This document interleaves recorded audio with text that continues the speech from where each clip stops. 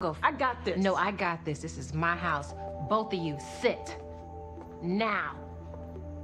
Come on, let's go. Why you ain't moving? Come on, move it. Sit down. Now, what in the hell makes you think you can walk into my house at this hour? Mom. Don't you even think about opening your mouth. Just because I ask you a question doesn't mean I want to hear your voice. Yo, nope. There is nothing that either of you could say that would justify the disrespect you've shown me, Renee, or my house. You have anything you want to add? No, it looks like you got this. But you know what? I want to hear the excuse anyway. Don't you want to know, Renee? Oh, I want to hear it. So tell us. Look at me.